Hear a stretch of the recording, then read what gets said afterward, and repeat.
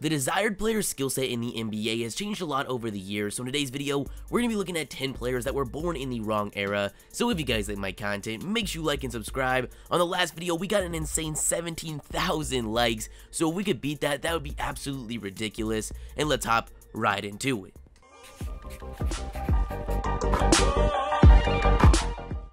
Real quick, I want to talk to you about today's sponsor, Swagbucks. If you want to earn cash or gift cards, maybe you need some VC to upgrade your 2K player, Swagbucks is the place for you. I've used it and it's pretty simple. By watching videos, playing games, taking surveys, or even shopping online, you earn rewards.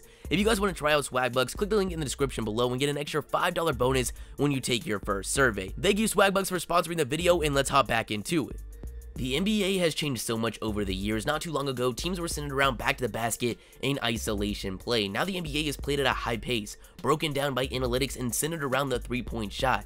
The three-pointer has only been in existence since 1979, and now we have teams like the Houston Rockets who take more threes than shots within the perimeter. Now there is a lot that has contributed to this, like rule changes such as hand checking, the rising popularity of the sport, which has brought in a bigger pool of athletes, and like we mentioned before, analytics. So in this video, we're going to be looking at players with a varying success in the league. Some are role players that have put in a different era, would most likely be stars, and some are top players in the NBA today, but have a skill set more suited for a different era. Now I want to make this clear for the video, we are not taking into consideration money. Obviously teams and player salaries are much higher than they ever were, so we're going based solely on on-court performance. And with all that being said, we're going to start it off with former 3rd overall pick Jahlil Okafor.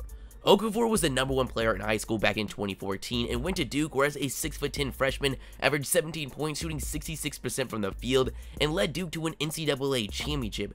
Going into that 2014 NBA draft, he was a top prospect with his frame, college success, and skill as an interior scorer. Even at the time of the draft, there were concerns about Okafor in terms of his defense, effort, and if his skill set was suited for the modern NBA. These concerns would allow guys like D'Angelo Russell and a less productive Karl-Anthony Towns to go ahead of him in the draft. Jahlil Okafor's post-game would translate early on in his career, as in his rookie season, he would average 17 points, 7 rebounds, shooting over 50% from the field, but the concerns with Okafor coming out of college became very evident with his subpar defense, obvious lack of effort, and his one-dimensional offensive game that wasn't valued in the new direction of the league. So in just his 3rd season, he would completely fall out of the rotation for the 76ers. To get an idea of how low his value was at the time, he got traded to the Brooklyn Nets alongside Nick Stauskas for Trevor Booker, who averaged less than 7 points on his career, would only last 33 games on the 76ers. Now this past season, Okafor has had a slight comeback on the New Orleans Pelicans, but he's still clearly one of the biggest busts currently in the league. Luckily for Okafor, he came in just soon enough to get that top pick salary, but playing in the 90s or early 2000s, he would have most likely been a top center in this league. Now there's nothing wrong today with being a great player in the post, but you have to bring something more to the table. Karl-Anthony Towns can spread the floor at an elite level. Joel Embiid is one of the best defenders in the league. Okafor's lack of physicality, pick and roll defense, and floor spacing makes it hard to have him on the court. The NBA evolved too quick for Okafor, but I hope he can turn things around and solidify himself in this league. Next, we got Reggie Miller, who's one of the greatest shooters in NBA history. His playstyle was way ahead of his time. During his prime, teams were taking on average around 7 to 16 threes, depending on what season you're looking at. Now, teams are taking on average 32 threes a game, with teams such as the Houston Rockets taking as much as 45. So with this massive increase in three-point volume, in today's game played at a much higher pace, I think Miller would most likely have a lot more shot opportunities. In 1997, he was 3rd in three-point attempts, but by far the most efficient at 43% out of anyone close to his volume. Because of his size and elite shooting, it's hard to imagine that Miller wouldn't succeed in today's three-point oriented league. Miller was a great player in his era, as he averaged 18 points per game, shooting 47% from the field and 40% from 3. Reggie Miller's work ethic, especially when it came to his shooting, is what makes me so confident he would thrive in today's game. As former teammate Fred Hoiberg said, "I like to be the first one in the gym, but regardless of what time I got there, he was already there." That's what made him one of the game's best three-point shooters. He was there before the lights even came on. That showed me how hard I needed to work. Reggie Miller was a competitor. He was one of the most well-known trash talkers in NBA history, so I think in today's less physical league, as a 6'7" knockdown shooter, Miller would definitely experience a lot of success. Next, we got Andrew Wiggins, who just like Jahlil Okafor was the #1 ranked player in high school and was given some of the most hype and high expectations we have ever seen. Leading up to his freshman season at Kansas, he was actually on the cover of Sports Illustrated, and at the time was getting comparisons like Michael Jordan and Kobe Bryant to become the next hyper-athletic wing wing who can take over the league on both ends. Wiggins had a solid freshman season where he averaged 17 points, shooting 45% from the field and 35% from 3, and while there was some debate on whether him or Jabari Parker would be that #1 overall pick, the Cleveland Cavaliers decided to go with Wiggins. Now, he would end up getting traded to the Minnesota Timberwolves before the beginning of his rookie year. It would have a solid season where he got 17 points per game and ended up bringing home the Rookie of the Year award. Wiggins would continue to progress all the way to his third season where he averaged almost 24 points, shooting 45% from the field and 36% from 3, but since then, after taking a new role as the third option behind Karl-Anthony Towns and Jimmy Butler, it hasn't been great for Wiggins, and he's become one of the most torn apart players in the league when it comes to the online NBA community.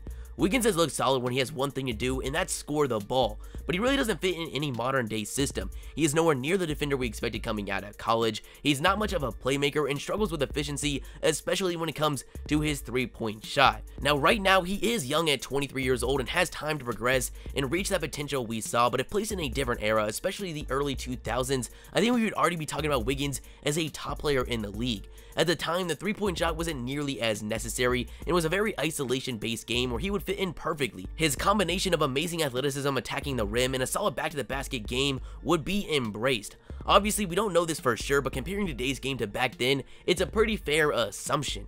Next, we have Andrei Kirilenko, one of the most versatile defenders of all time.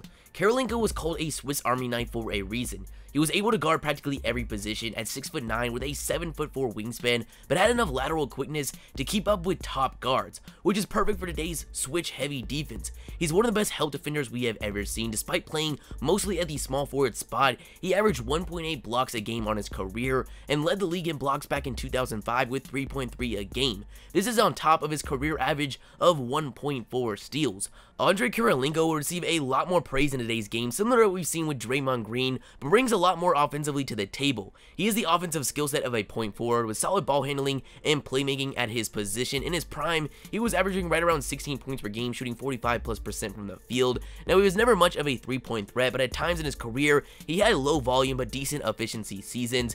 If he was born in today's game, obviously with a bigger focus on the ability to shoot beyond the arc, I think he would be a decent floor spacer. So we're talking about a 6'9" point forward who can switch on practically any matchup, but also has the length to be one of the league's best shot blockers, while being not a great floor spacer, but one that's definitely not a liability. In terms of what you want to see today, it doesn't get much better than Andrei Kirilenko.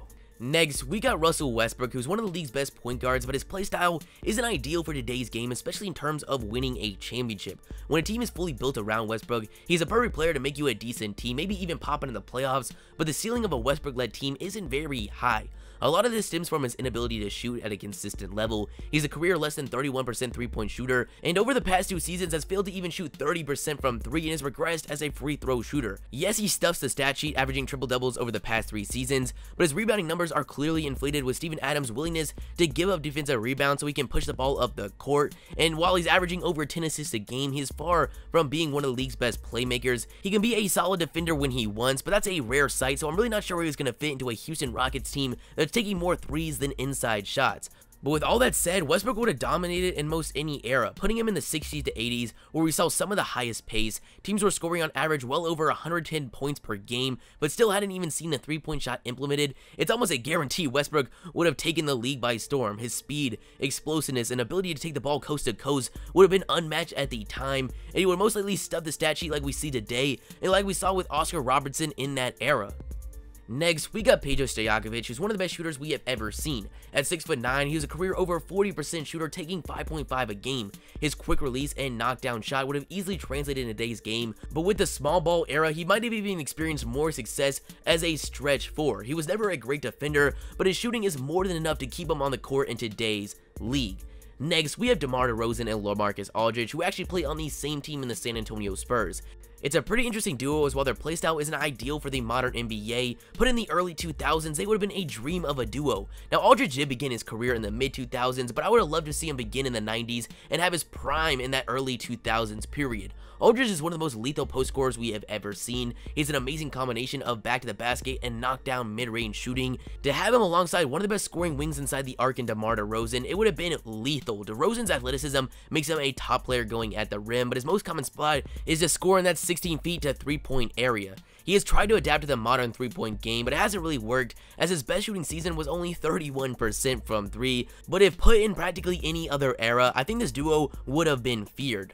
Lastly, we have one of the most obvious ones, and that's going to be Ben Simmons. Simmons has emerged as one of the top young players in the league and just received a massive contract extension from the 76ers, but there's one thing holding both him and his team's potential success back, and that's his inability to shoot. Now, we've been talking about a lot of players' lack of shooting in this video, but no one, especially out of the guards, compares to Ben Simmons. Over the past 2 seasons, he's only attempted 17 threes, where he's made a big whopping 0. And it doesn't get any better when it comes to his mid-range jumper, as in a very small sample size, he shoots less than 30% from 16 feet to the outside arc, and well over 80% of his shots are coming within 10 feet. Now, with this said, Ben Simmons is a great player from practically every other aspect. He's a 6'11 point guard who averaged 17 points, 8 assists, and 9 rebounds. If you put him in an era like the 80s, Ben Simmons would be battling with another oversized point guard who is commonly deemed the greatest point guard of all time in Magic Johnson for that top point guard in the league spot.